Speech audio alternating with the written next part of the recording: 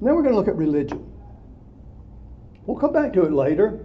This is one of the most interesting sites I want to see when y'all take up a collection, so I can go over there. This is the Nazareth Synagogue. No, the Capernaum Synagogue. You know, when Jesus leaves home, he moves to Capernaum on the north shore of the Sea of Galilee. This particular one was made like the 300s AD, but I've got pictures we'll look at when we get there. You can see that they built on top of this foundation, on top of this foundation, on top of this foundation, and you can trace it right back to the time of Jesus. So you can go and stand in a synagogue we know that Jesus preached in. Now, we're going to look at Jewish religion in Jesus' day. I'm sure there were many people who had moved into the area that were not Jewish, that had other religions, but the only religion that mattered in Judea and Galilee and Samaria was Judaism. So what was it like? Of course, the main characteristic of Judaism is its monotheism. An observant Jew, ever since the time of Moses, every day gets up and says, "The Lord our God, the Lord is one. And you shall love the Lord your God with all your heart, with all your mind, and with all your strength." But it says it in Hebrew. And they're supposed to say when they rise up and when they lie down and when they walk by the side of the way. There's nothing more central to Judaism than one God. Now, they had a national identity. You'll notice some of this comes out of the textbook that I asked you to look at. But their sense was that they were God's chosen people in God's chosen place, that God has a special destiny for Israel, and the great deliverer is coming, the Messiah. Now, you know, I can't remember my American history, but wasn't there a period where they talked about the manifest destiny, that America was destined to make the whole world free? Well, people who thought they were free don't much appreciate our attitude about that. I can understand why. Yeah. They think we might be colonial, sort of like Europe was. But we're not. We didn't take over Hawaii, or we didn't leave Puerto Rico at a sub-state standard or anything like that. You only defeated Britain. But, you know, a people have a sense of identity. We do think of ourselves as home of the free and the land of the brave. And there is truth to that.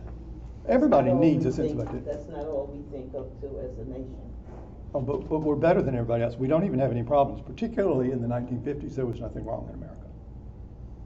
Oh, we're not in the 1950s. Oh, we're not. And do you think that everybody was doing well in the 1950s Yeah. in America? Absolutely well. Absolutely. Very well. No. And where did you live? Excuse me? And where were you living? In New York.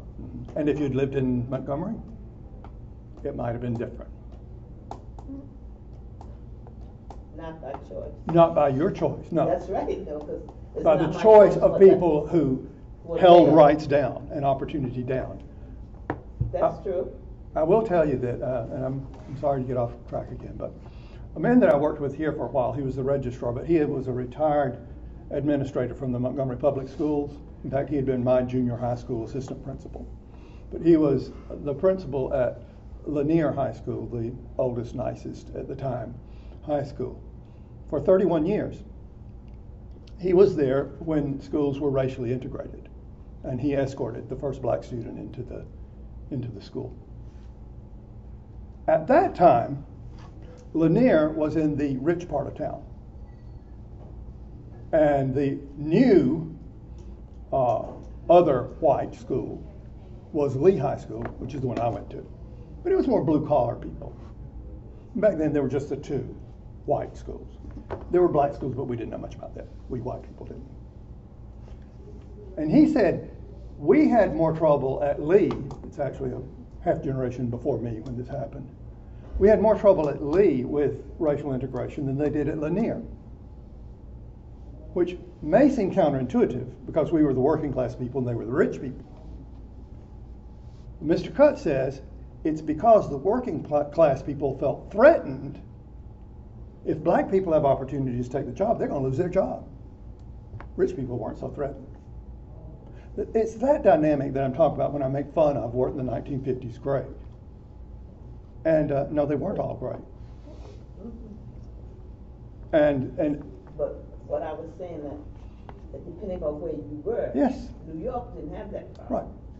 right. Oh, my wife grew up outside of Boston. In the next town over, there was one black person. You know, it was different. It was different. Well, you have that here in Clanton. Yes. I integrated, I should say. Right. United Methodist Church in Clanton, the first black person to be a member, and moved up into. But they have welcomed you with open arms, right?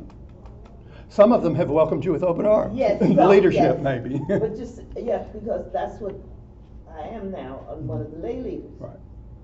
Also, where I moved, I was the first black person there. Yeah. Let me throw in another perspective, and you may find me, because I grew up in civil rights in Montgomery, so it's my frame of reference. Do any of you know who Fred Gray is from the civil rights movement?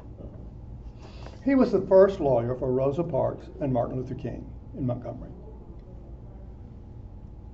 He was also the preacher of what is now the Southside Church of Christ. I grew up in the Church of Christ in Montgomery. I didn't hear of him until I was in my 40s and moved away. It was the same religious group, you know.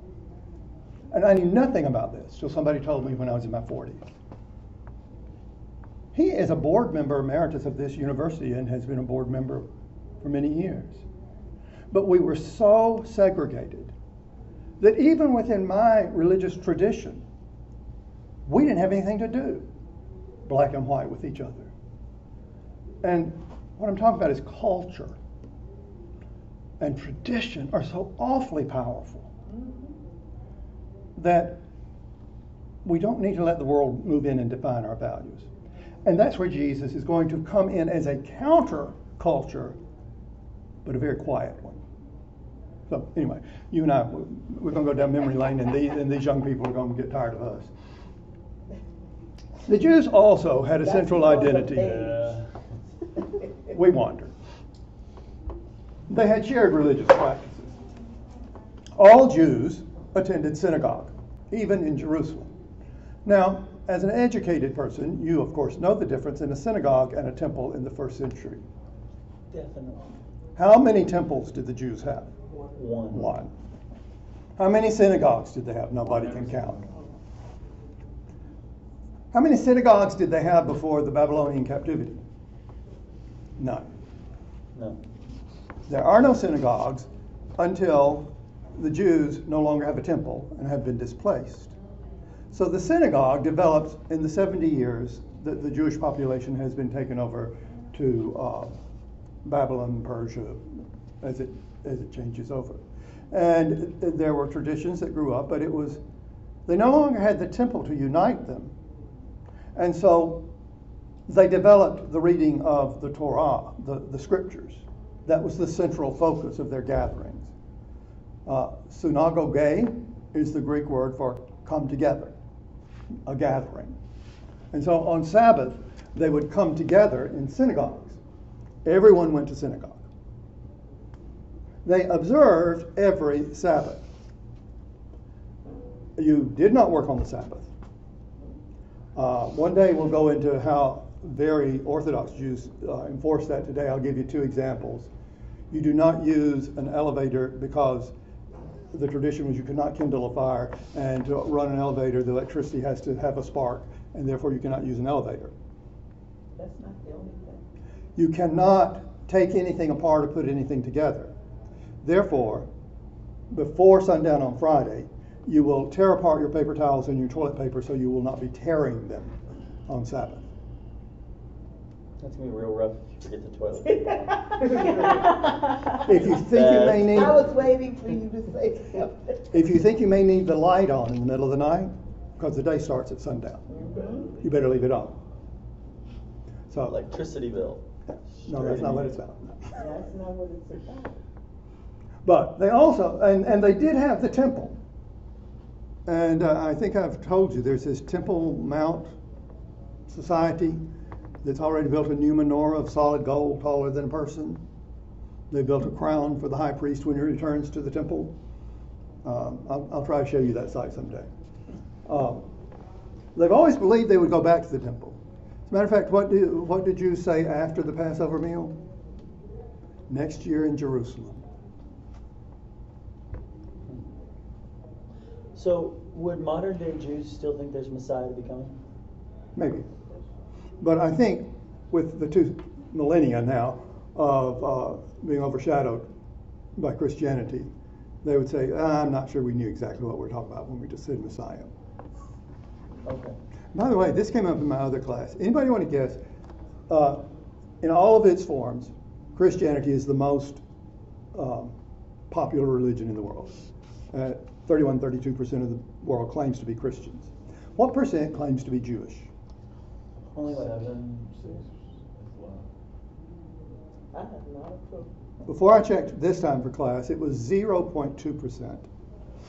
But a new estimate that was from 2010.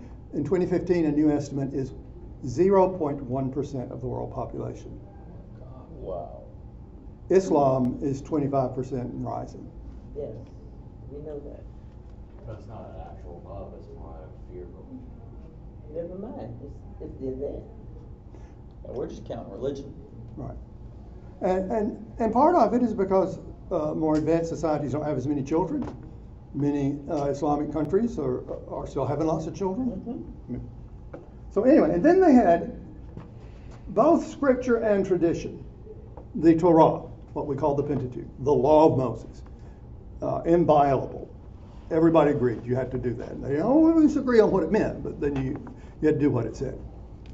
But then equally, by the time of Jesus, they had developed the traditions of the elders. Sort of like if you go online and you find the out of copyright commentaries, and you know how many papers we get from Matthew Henry's commentaries and stuff that from long ago. You just assume that what they wrote was right. Well, the traditions of the elders were as binding as scripture to most Jews. Why don't you wash your hands the way the elders teach us to? Remember how Jesus ran into that?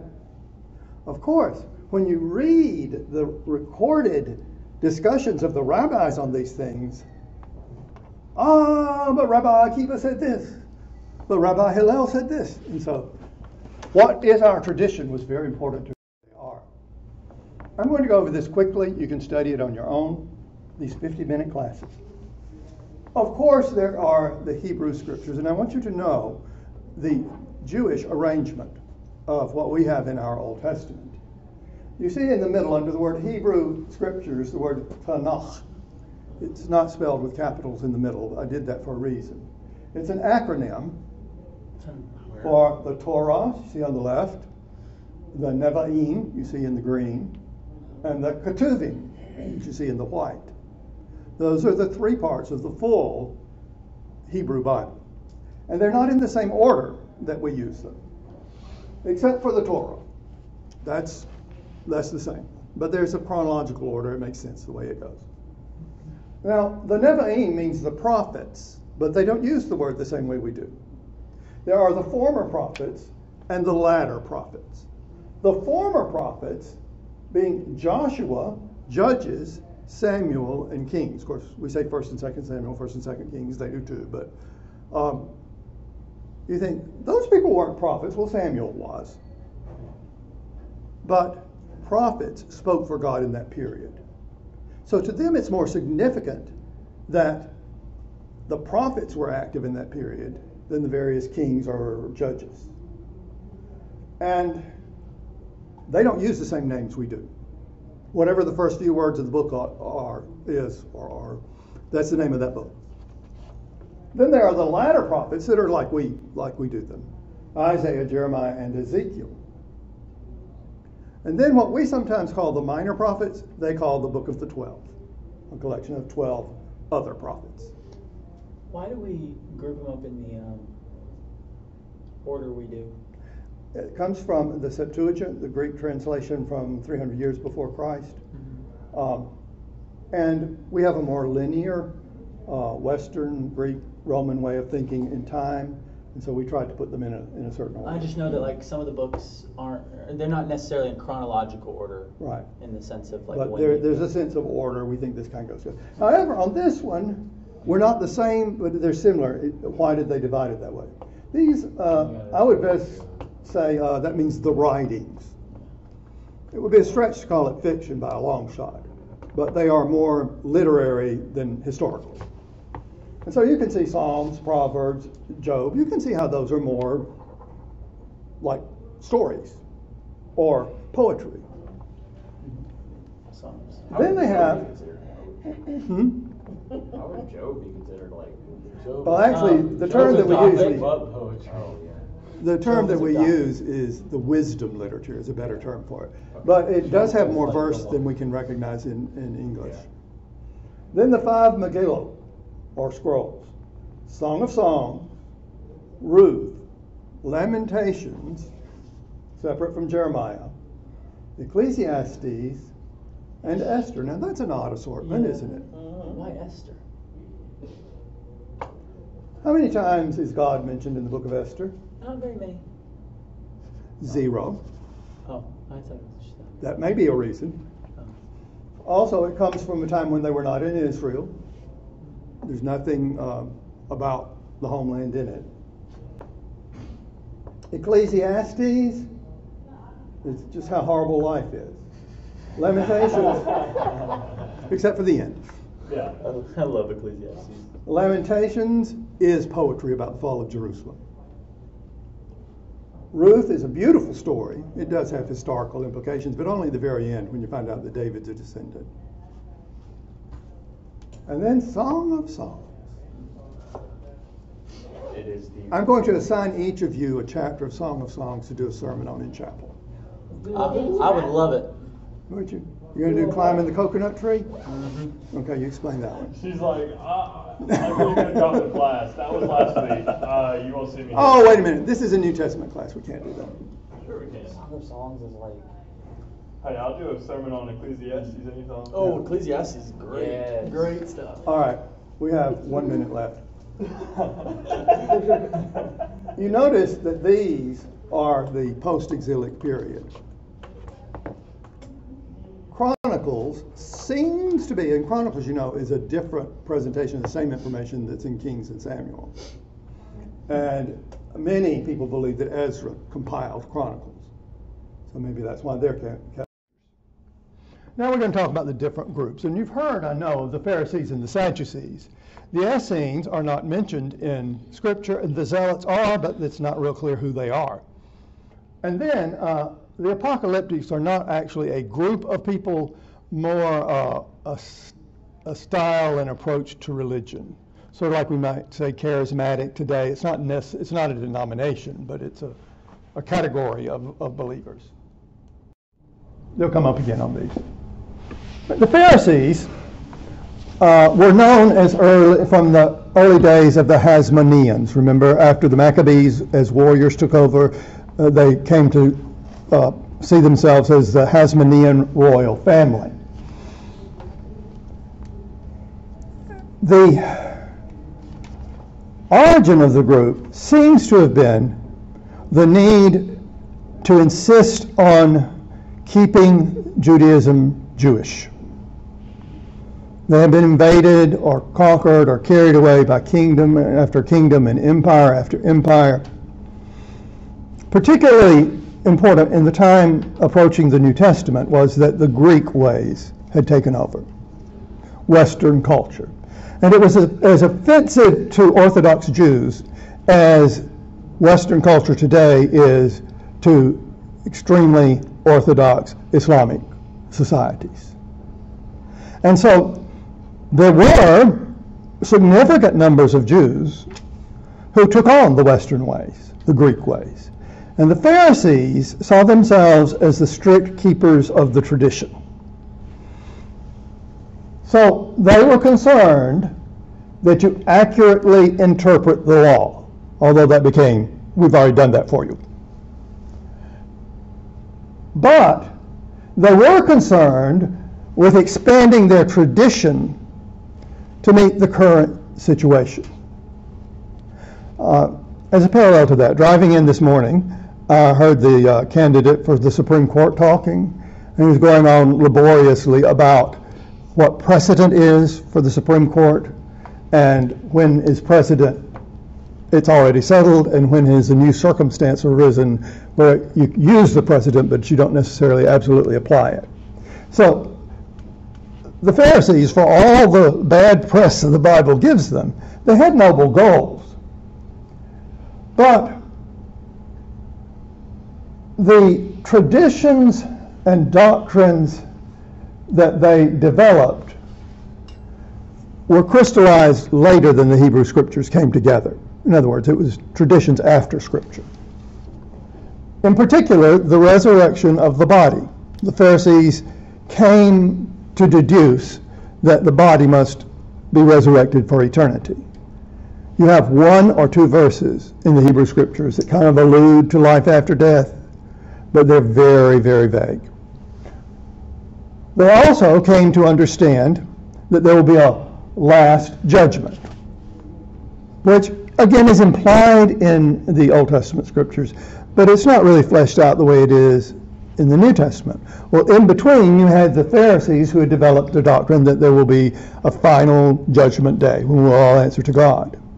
And in connection with that a Messiah would come to usher in the conclusion of this world when everyone's brought into judgment before God. We'll stop a moment and talk about the word Messiah and the word Christ. They both mean the anointed one. And usually they refer to a kingly type anointing. So one is of Hebrew origin and one is of Greek. So Christ and Messiah, the anointed one. But the anointed one would be God's representative coming when everything's being wrapped up together. They also deduced that there would be rewards and punishment in eternity. They deduced it from a few hints at that in the Old Testament. What do you mean by rewards and punishments in eternity? Heaven and hell. Although they might not have called it that. So those concepts are quite vague in the Old Testament. They are much clearer in the New Testament, but they were not new thoughts. Because remember at one point... They were just expanded. They were just expanded. Yes, but it becomes tricky when you're saying, well, how much is Jesus speaking to, or Paul quoting from, or Peter, or Jude, from the thinking of their day that people had developed, and how much is he giving this direct revelation of this is what the hereafter is like? Well, I say it's by revelation, but we're going to look at where it intersects with human concepts of what the hereafter and reward and punishment is. So they had developed this, but you know, one of the passages that makes it clear, that says the Sadducees didn't believe in the resurrection, but the Pharisees did. Well, that's this distinction.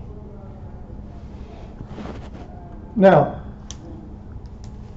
sources say that they were equally focused on promoting and maintaining their own traditions as well as interpreting Scripture. I put a question mark there because the way they come across in the New Testament to me, they were more concerned about their human traditions than they were about Scripture.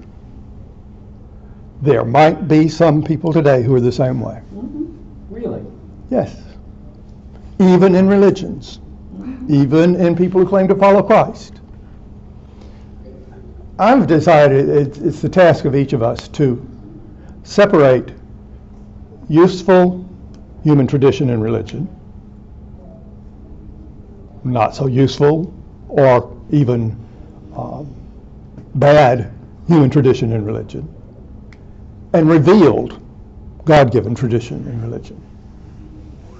And believe me, in the 1960s, whether women wore pants to church was right up there with whether you believe in Jesus.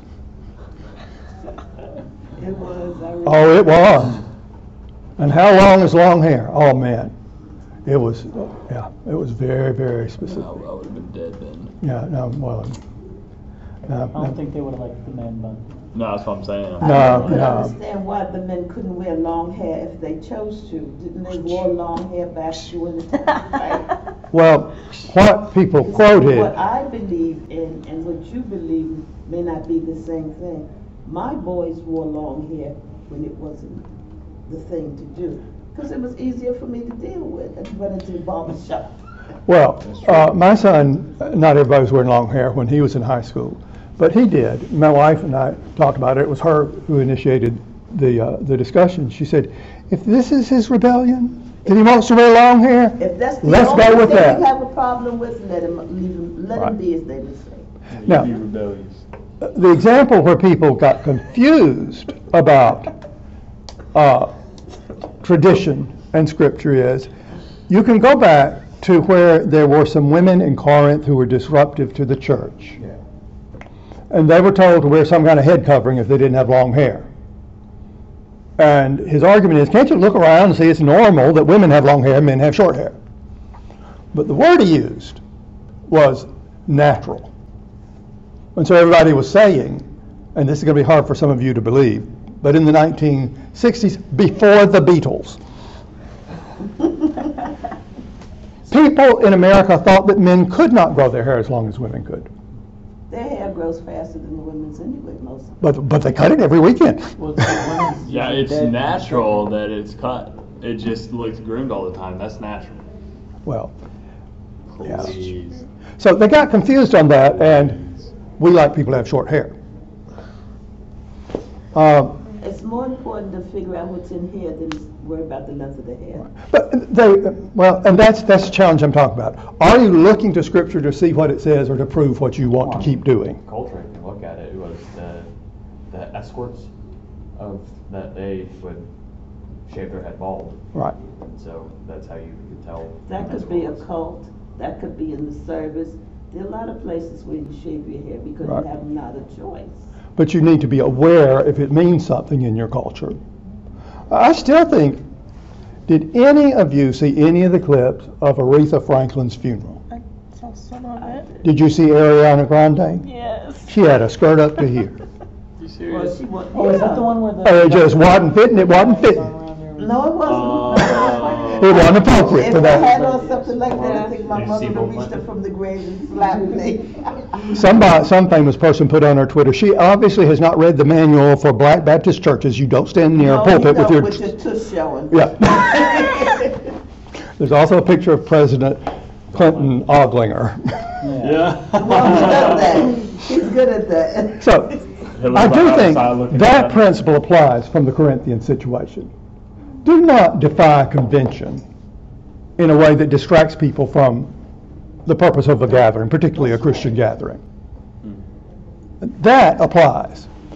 Another one where they tried to apply it on the women wearing pants, and now with people cross-dressing, is the Old Testament says that it's sinful for a man to wear a woman's clothes. That's not all it says. I know. Oh, okay. But they were looking for a principle. Even as a preteen and teen, I could tell. Okay, all the pictures in my Sunday school books show men and women wearing robes. We're not talking about pants versus dresses here. Choir robes. Yeah. So, it was obvious to me they were talking about tradition. And there's some people who like that tradition. Mama just says, I guess I'll wear pants again, but I don't like to wear pants to church now, because she has some trouble on how she wants to dress. But anyway, they did bind their traditions. Let me tell you a rule. When I went to Harding, another Church of Christ school in Arkansas, the rule for smoking was, men may smoke in their rooms or the rooms of other men who smoke. Women may not smoke. period. Wait a second. That, I mean, it has good logic. Put a dress on him. Can you see that might have been something traditional and maybe a board member who smoked or something like that who was male? Mm-hmm. Maybe. Well, they bound their tradition. The woman, But they don't have. yeah, the women are glad that they made that rule now. Oh, yeah, eventually they said that we don't want you smoking on our campus, but That's why women always live longer. this is the Sanhedrin, which is part of the Talmud, which is the official Jewish commentaries on the scriptures. It is more culpable to teach against the ordinances of the scribes than to teach against the Torah itself. It's a worse thing to go against our traditional interpretations than to argue against Scripture. Now, when you put it that bold face, it's like, really? Yeah. But I'll tell you what, you talk to people who have always approached Scripture the same way you do, and you depart from someone that everyone has always respected as a good interpreter, and you may be more on the outs than if you disagreed on what an actual Scripture said, when you don't follow the party line. But, of course, when they would criticize Jesus, it was for not keeping the traditions of the elders. They were not written down at that time, but they were as well established. There are many, many rules that are not written down that are much more firmly established than written down rules. That's just the way society runs. Now, the Pharisees were not politically influential in the time of Jesus. Later, they outlasted the Sadducees, and in fact, the traditions of the Pharisees became what we later came to call Judaism. So that's the Pharisees. Strict, trying to be strict about God's law, but at least equally, enforcing their own interpretations of the law, but not involved with the politics of the mixed up Roman, Greek, Jewish societies. The Sadducees, yes, that's how I remember. You too? How do you remember the difference in the Pharisees and Sadducees? They don't believe in the resurrection. They're sad, you see. You see? I remember that one from church. Oh, everybody remembers that one. When I was like 10. Now, they said only the Torah is authoritative, which, of course, is the first 5 books of the Old Testament. And so anything else is optional. If you can't show it to me verbatim from the first 5 books of the Bible, we're just talking about your preference and mine. And they not only said that the traditions of the Pharisees, which the Pharisees called the traditions of the elders, not only were they not binding, sometimes they were incorrect. Kind of a reformation, almost. This is the verse I was talking about, verse Acts 23:8. It wasn't Jesus, it was in Acts. For the Sadducees say there is no resurrection, nor angel, nor spirit, but the Pharisees acknowledged them all. So there was this rift. It would be a mistake to do this, but I'll do it anyway. Maybe like progressive liberal interpreters of Scripture today who say there's some principles there, but all these other interpretations are just that. Versus very conservative, probably within one particular vein of interpretation, people who say, oh no, you've got to interpret it right also. And I'm the one who did interpret it right. They claimed that only priests could make an authoritative application of the Torah, but it's not the same. We're kind of back to the Supreme Court. The Supreme Court may rule that this is right or wrong. It doesn't make it right or wrong, but it makes it the law. And that's what they were saying. Now, they were closely connected to the priesthood and the temple. They tended to be from among wealthy families, aristocratic families. Therefore, since the positions in the temple were just political appointments by that time, you can see how the wealthy people, the aristocratic people, would be in charge of the temple, but they had to turn to the Pharisees to find out what the real rules were. After the destruction of the temple in AD 70, the Sadducees disappeared. There seems to have been a social based on their social position, which disappeared after the destruction of Jerusalem. And you find that the Sadducees are more accommodating to the Roman authorities, where the Pharisees are more preserving Jewish distinctiveness. So you got the Pharisees and the Sadducees down. Let's do the Zealots first. Weren't the Zealots always trying to not revolt, but do a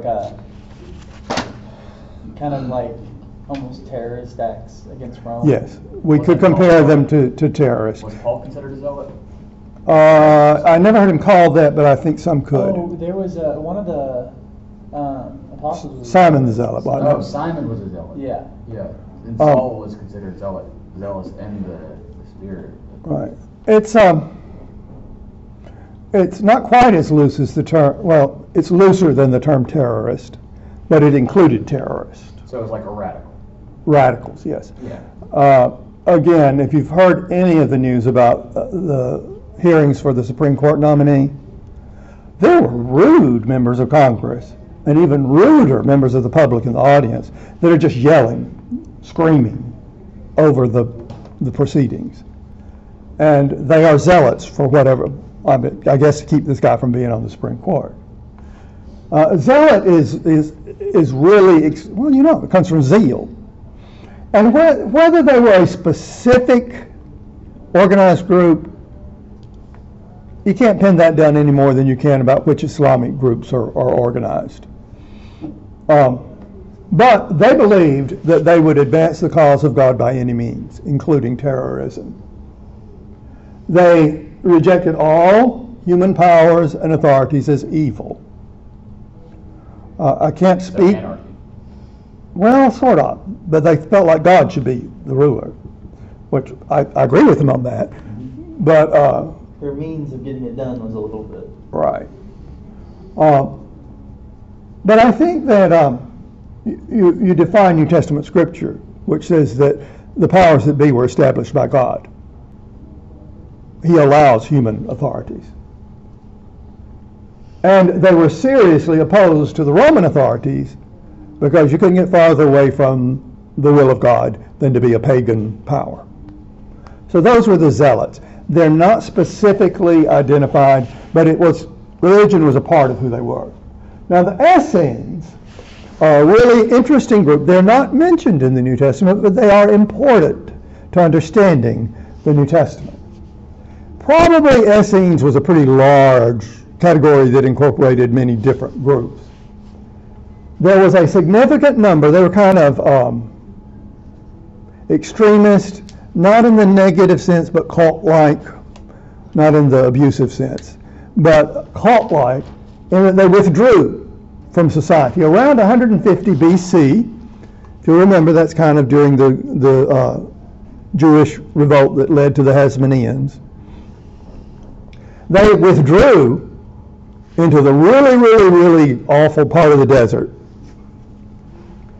at a place we now call Qumran. So they withdrew from society, went off to live in their own communes.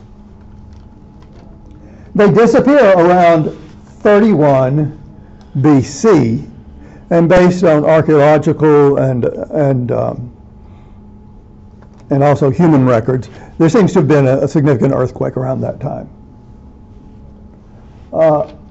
They come back after the death of Herod the Great, and they're active again. The most important thing is right in the middle. They produce the Dead Sea Scrolls, which were found in 1947, 2 years before my older sister was born. We'll talk much more about them. Now, the Qumran group was a structured sect who withdrew from society. Sometimes they were anti-temple, or at least anti-who's running the temple now. They lived in a commune in a deserted area. They were legalistically ritual. They rejected all luxury, some of them even practicing celibacy, which explains why they're not still around. They were devoted to Scripture and prayer, but also to washings. You don't get baptized once. There's all kinds of washings. They believed in predestination. They believed in the pre-existence and immortality of the soul. And their central focus was that they were the righteous remnant awaiting the imminent arrival of the Messiah. That has been a theme in later Christianity as well. You know, the groups that pull off and like Jesus was going to come in 1940 something. Jesus is going to come at this time. And the righteous remnant, it's just them. They're the only ones who've got it right. So they're practically, They missed that Like part Amish. where it says no man knows the day or the hour. I don't worry when somebody names a date. I figure I'm okay on that one. What? so like, they're kind of like the Amish. Something like that. Or in other ways, perhaps like Jehovah's Witnesses, Yeah. Well, yeah, doctrinally doctrinally, and then lifestyle, they're are called. Mm-hmm. They are. Mm-hmm. Yeah, I mean, I get what you're saying. It does kind of sound like Amish because they got Yeah. rid of all. well, they get rid of all luxuries. They Luxuries. seclude themselves. They live in communes. Right. Right. So, interesting. This is one of their little towns, one of their communes, the remnants of it. This is looking out from one of the caves where the Dead Sea Scrolls were found. Another close up at middle bottom of, they built little cities of their own. That one at the top, you see that little window-like part of the cave? They stored some things there. I'll come to the last picture in a minute. The idea seems to be that they felt threatened by something in society. It could have been the earthquake, it could have been pressures of various, who's ever taking over the region. And they went and they hid their scrolls in caves. And they were still there in 1947. Now the bottom one is one of Herod's palaces, that's Masada. And there are writings of Essenes there as well. At times they would have retreated there after it wasn't Herodian. So their existence predates Christ and may continue after Christ. But they are an off by themselves sect. Their significance is in what they left behind. I know that the top right is the Isaiah scroll. Now, when I said the oldest copies we have of Scripture, of Hebrew Scripture, that's a whole Old Testament in Hebrew. It would be about 1000 AD. This is BC. It is the oldest copy of the entire scroll of Isaiah. It becomes important to the discussion of whether Isaiah is a collection of at least two different writers or one writer, because it continues right where many scholars say it's a different book without pausing. They are on display in this, what do they call that? But anyway, it's something of the scroll. Many of them are on display.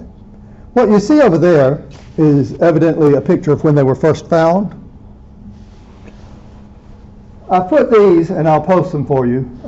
I wanted to pick up just the last two links for you to look at. Notice this is a link to a internet type magazine. And it might even come up. I'm going to skim it to show it something you might want to read later.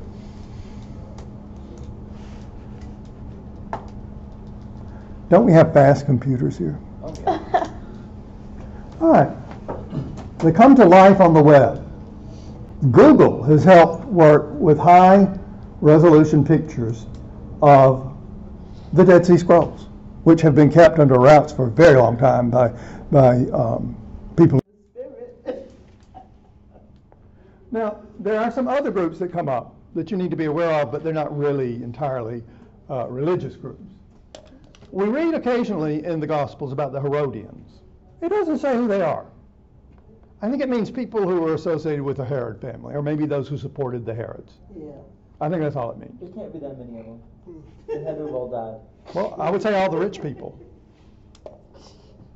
No, but Now, I feel like all of them would be beheaded by now. Oh, by now. Well, by that time. only if they're perceived as a threat. Everyone's perceived as a threat. Right. It's us. Now, the Samaritans, I'm sure you're aware that the area between Galilee and Judea is Samaria. You know from the story of the Good Samaritan, or Jesus talking with the Samaritan woman, that they were outcast to the traditional Jews. And it went both ways. They were ethnically and religiously mixed in culture, religion, and race, if you can call children of Israel a race. Let's say in genetic lineage. They come from, if you remember studying the captivity of the Jews at the end of the Old Testament, the poorest of the poor were left behind. So they were just the dregs of society, of Jewish society that were left behind, had no one else to make families with but the ones that the conquerors brought in to replace the Jews. And so they were mixed.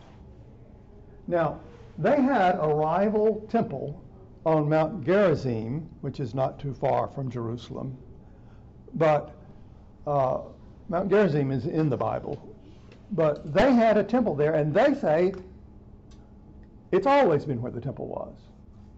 And that the Jerusalem-based Jews changed their scriptures to say Jerusalem was the place. That makes sense. Except that Jesus acknowledges the Jerusalem temple. No. I was being Yeah. sarcastic. Yeah. Now, by the way, there are still Samaritans there. Last time I checked, about 700 of them. They continue to observe Passover in the traditional way. They have their own concept of Judaism. They get along just fine with Israeli Jews now. And I guess they are Israelis. Need to. Yeah. Well, the thing that brings us to our New Testament context is that rival temple was destroyed when the Maccabees came in to set things right for Judaism. Now think, 128 years. Did y'all see that John McCain's mother went to the funeral? She's 106 years old. Whoa. And she was in good shape. So when we talk about 128 years, that's not that long ago to them. I might make it. We'll check with you next year. I'll be here. Well, but in that, well, we remember, no, you've been told about the Twin Towers falling in New York, right? I don't know I why. was working underneath them Really? that particular night. I had Oh. crew workers. And you will always remember with some bad feelings towards whoever did that day. And you would not trust those Only through the people. grace of God we were able to get out. I'm glad you got I out. worked for New York City Transit Authority, and I had a crew working underneath the towers, because our subways run Right. under the ground. Right. You ever been to New York? I've been to New York, but not since the tragedy. No, I'm not talking about, but you see the subways, they ran under the Right. ground. And in They fact, have that's where the museum underground is and now, over isn't the it? ground. Yes. Well, we don't forget that. And you know, they attacked the Pentagon, but we patched that up, and you can hardly tell it. But they were aiming for either the Capitol. If they had destroyed the Capitol, I guarantee you 128 years from that time, Americans would still be mad at those people, right? Well, the Jews had destroyed the Samaritan temple. No wonder they didn't like each other. That's like coming into someone else's home and violating it. Right. And you don't get over it, and the next generation doesn't get over it. Now, they were similar and different from the Jews in their religion. They considered just the Torah to be scripture, but they have their own Samaritan Pentateuch, which doesn't include Jerusalem. And that's why they reject the Hebrew scriptures. So when you see the